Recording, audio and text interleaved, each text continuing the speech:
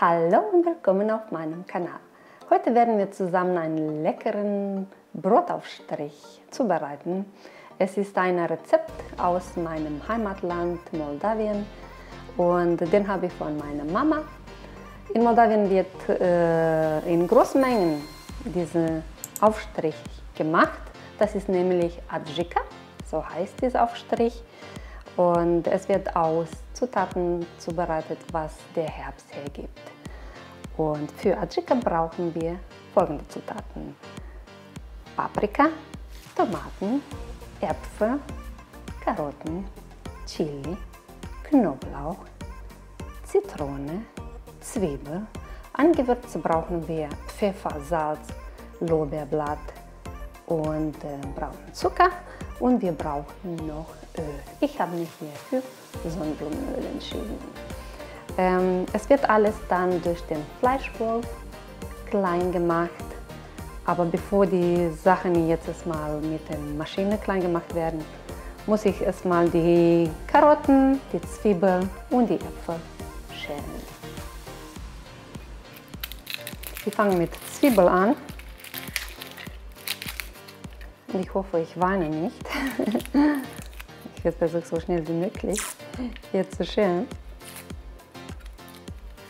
Weil ich bin immer am Tränen nah, wenn ich Zwiebeln schäle. Aber ich glaube, allen Leuten geht es so. Nachdem ich reichlich geweint habe bei dem Zwiebelschälen, ist jetzt die Karotte dran. Dann komme ich wieder zur Ruhe.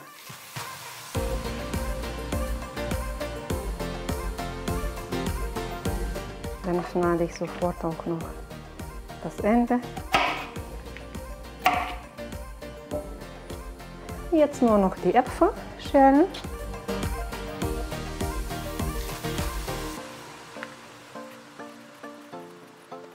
Beim Apfelschälen mache ich selber mit mir einen Wettbewerb, um zu gucken, ob ich in einem Stück schaffe, die Schale zu schälen.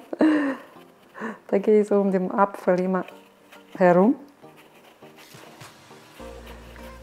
Ja, das wird jetzt dann mit dem Fleischwolf alles zerkleinert und ich fange an mit der Tomate.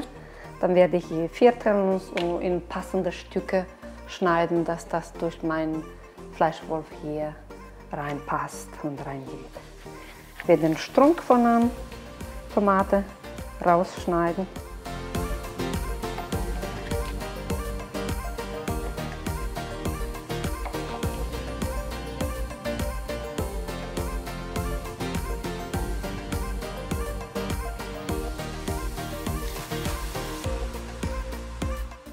So, die Tomate haben wir jetzt durch.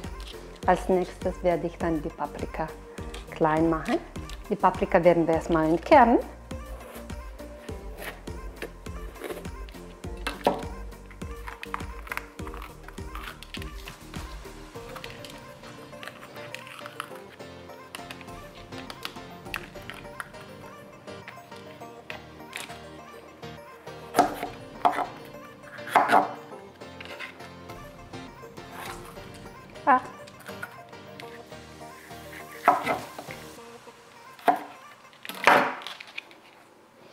Dann kommt auch alles hier oben in meine Schale an dem Gerät.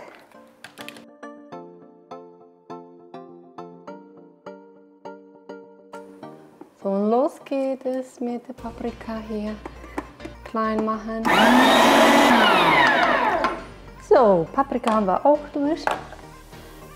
Nun bringen wir ein bisschen Farbunterschiede jetzt in diese Mischung und dazu nehme ich jetzt die Zwiebel.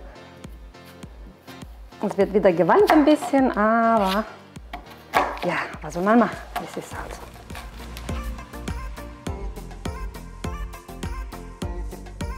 so. Nun gehen wir die Zwiebel durch die Maschine.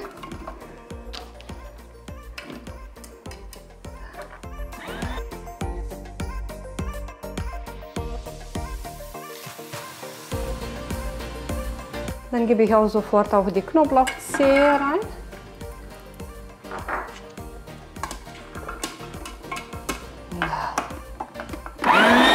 Ich guck mal, ob die Karotte am Stück geht. Habe ich noch nie probiert. Ich guck mal.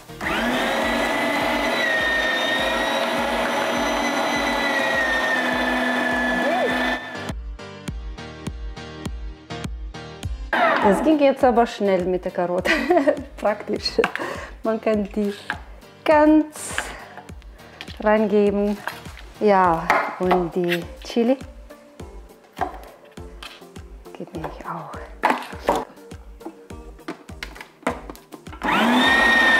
So, was haben wir denn noch? Die Äpfel nur noch. Leider müssen wir die auch ein bisschen kleiner schneiden. Wäre schön, wenn die genauso lang wie die Karotten wären.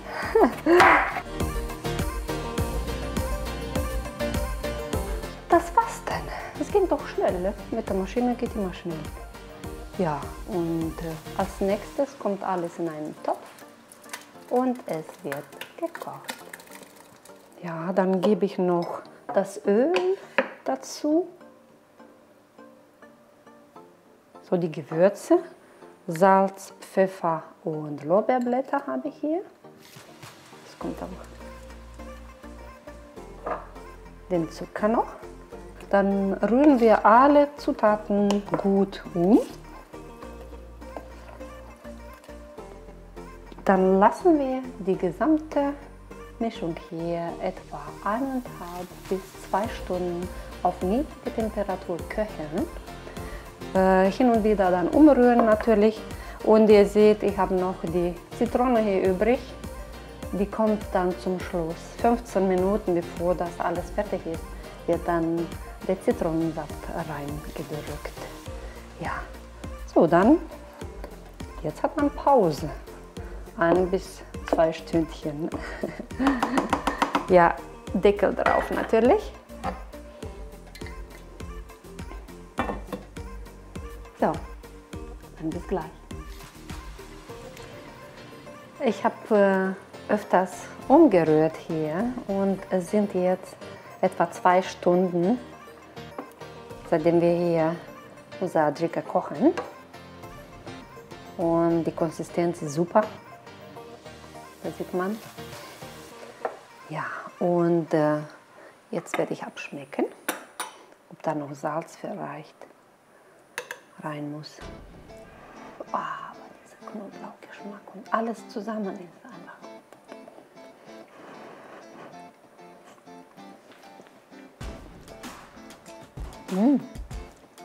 Scharf. Noch ein bisschen süß. Ja, ich mache noch ein bisschen Salz. Bei Salz und Pfeffer gebe ich keine Mengenangaben, weil jeder macht es nach Geschmack.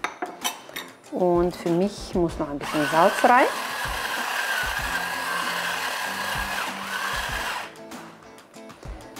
Und jetzt ist die Zitrone dran. Dann werde ich den Saft von der Zitrone reinpressen.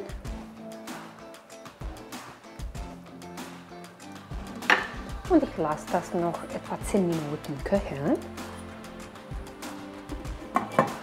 Jetzt werden die Gläser aufgefüllt. Ich habe die vorhin sterilisiert.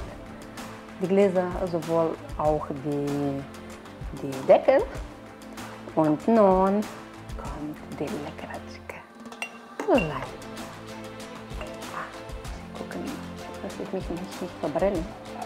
Ich habe jetzt festgestellt, mit einer kleinen Kelle komme ich besser klar.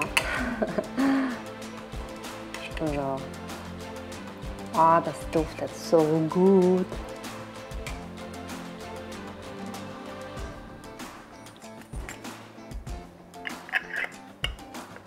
So richtig zu machen.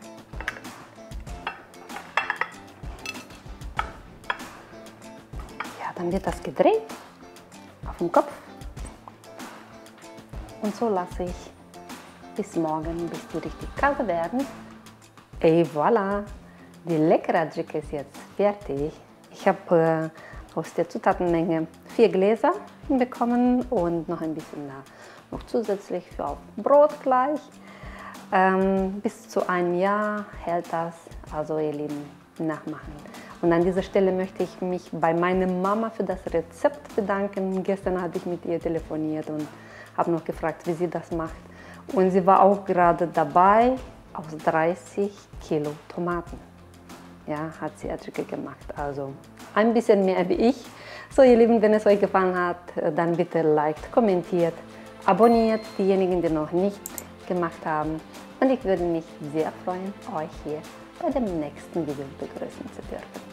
Bleibt gesund, eure Tati. Tschüssi.